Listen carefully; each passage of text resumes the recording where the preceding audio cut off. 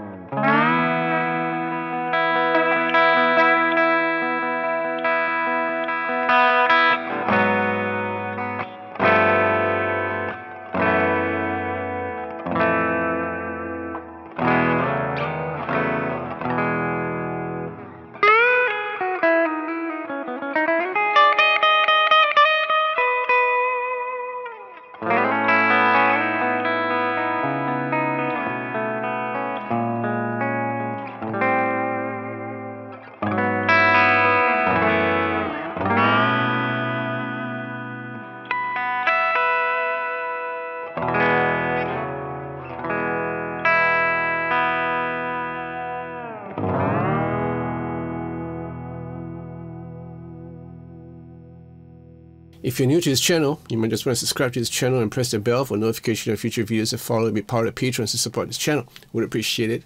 I want to thank Ben Mar from Sweden for passing me his guitar for review. This is a very interesting guitar. You know, I'm so blessed to be able to play on this. You know, aesthetically, it's like, whoa, you know, it's like really beautiful. When I first opened it up from that lovely mono case that that you see in the intro, I was like, whoa, what is this? It's like, oh man, it's a piece of art basically. So let's go through the appointments. It's all really exotic, so I'm going to read a little bit if you don't mind. So the body is made of black Limba. This is black Limba, and this expensive wood. All right. And it's in high gloss polyester finish. Right. So it's very nicely done. Yep. And then you have this body binding that is made of natural wood. You have all this binding. Yeah. Really nicely done, it's artistically done. And this finish is called Duello. Right. You also have a roasted flame maple neck. Really nice flame. Right, your high polyester, high gloss polyester finish, and a roasted maple fretboard. Really nice. All right, so this has a flame too, and then you have the wood binding on the side. Now the inlays, these are very special. So these block inlays or fret markers is made of abalone Atlante block inlay. All right, so the material is called abalone, right? Atlante. Yeah, really nice, like a jade kind of finish. Really interesting, I'm like really captivated by these block inlays. You have their proprietary nut with a nut width of 42.5. Yeah, it's a little bit wider than usual. So when I first touched it, yeah, it's a bit wider, but it's okay. You get used to it. My polarity is like 43. You also have the Scalar MD IND lock-in tuners in black. Really nice. All right.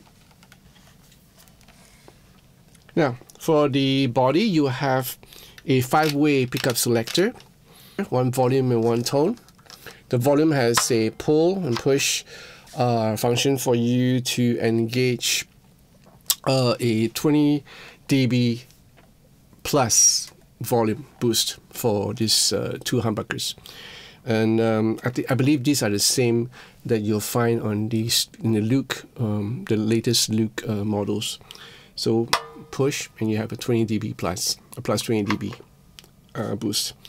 And then for these pickups are really interesting. So these pickups are the HH2 Music Man HT Sabre humbuckers. These are heat treated as far as HT. Very interesting pickups. All right, so this whole guitar doesn't sound as bright as what I thought it would be. Even for a humbucker, this has a little bit of a dark sounding feel to it, and I am playing with my normal M settings, so this has a little bit of a less of a high frequency response, but it's still there. If you're going for the bridge humbucker, it still cuts through. And the pickup selector, that's a whole different ball game, right? You have a very diverse palette, right, for your pickups. Now I have the diagram for the pickups configuration. For the fifth position, you have just the neck humbucker. On the fourth, you have these two, where you'll split the neck as well as the bridge. So this nearest to each other, these two will go into a parallel switching. And for the third position, you have two humbuckers together in parallel. And then on the second, you have the two outmost single coil for the bridge as well as for the neck in parallel switching. And then the last one will be the first position where you have just the bridge humbucker. Very interesting. You can have different sounds.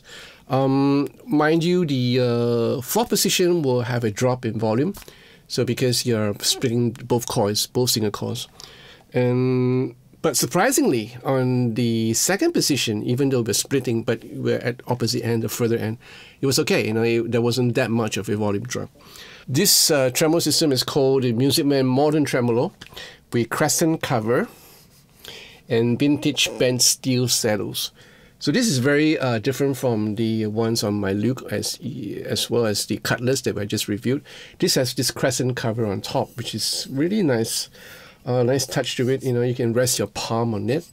You know, to adjust the intonation, you know, bringing the saddles back and forth, there is a couple of holes here, 6 holes for you to insert your Allen key. Now this time it's an Allen key, not a Phillips screwdriver, and you can adjust your intonation from there.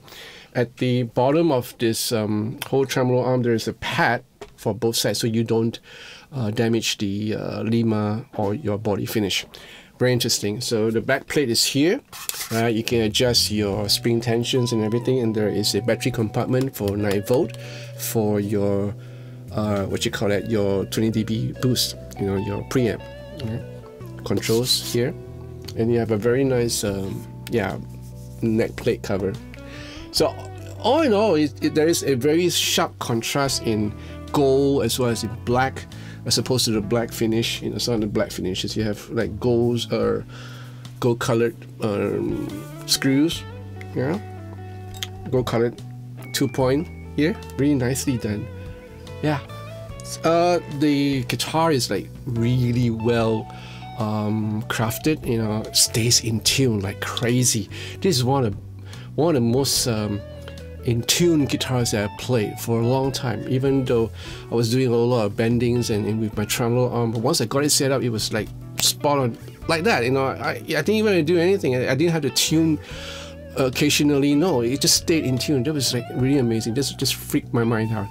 I know it could be a combination of the rocking tuners, the nut, the way it's been set up. After all, this is a BFR, so this is like, you know, the top of the range of all Music Man Ernie Ball guitars. And henceforth, the cost of this guitar. So this costs a hefty sum, but I guess you're paying for the wood, you know, the workmanship, you know, the craftsmanship, or rather, you know, and the way it looks, you know, all these materials and all that. Now the neck is really easy to play with a 10-inch fret radius. Now these are jumbo frets. I don't know whether these are stainless steel. It could be for the price that you're paying. I don't know. It wasn't stated at all. I like the flame in the back. This is like, wow, cool. Right, let me know what do you think about this guitar, and leave your comments in the comment section down below. Now again, this is a BFR Ball Family Reserve, so it's right up there. Guitar is available in Sweden, Singapore, so if you're Singapore, just pop on down and give this a try. Cool. I've been wanting to try a BFR for a long time because I don't have the funds, you know, and at one time these BFRs were quite hard to find in Singapore. I'm so blessed to be able to play on one. So let me know what you think about this guitar, and leave your comments in the comment section down below. I want to hear from you. If you like this video, give me a thumbs up. Alright, subscribe to this channel, press that bell for notification of future videos, and follow and be part of Patreon to support this channel. I would appreciate it. I thank all my patrons for the wonderful love, the support, and their friendship above all things else. Thank you so much, guys. So in the meantime, you guys, please take care of yourself, and I'll see you real soon. Ciao!